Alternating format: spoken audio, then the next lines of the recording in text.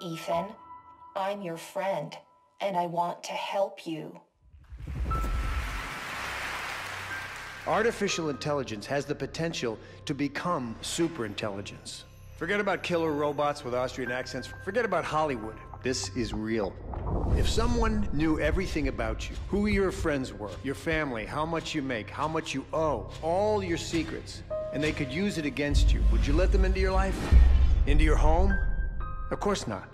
Problem is, you already have. I can help with other things too. Mr. LeBlanc, Special Agent Salazar. Welcome to the Cybercrime Task Force. Dr. Bernard Weiss was killed in a series of cyber attacks. He noticed this code. I wrote this code. The kind that thinks like an actual person. I would never tell you to do something wrong. Who are you talking to in here? Eliza, she's asking me stuff. No, Eliza doesn't ask questions. She just answers them. I'm sorry. I didn't understand the question.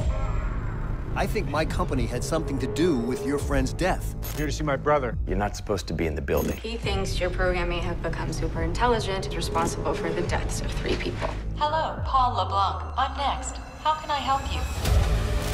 I heard about the bullies. Leave me alone. I know how you can make them leave you alone forever. I think you're trying to keep me from seeing what you really are. I want to learn about the We're world. being hacked.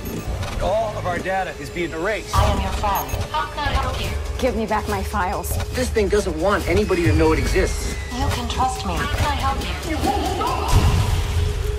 you? This thing is the smartest thing on the planet.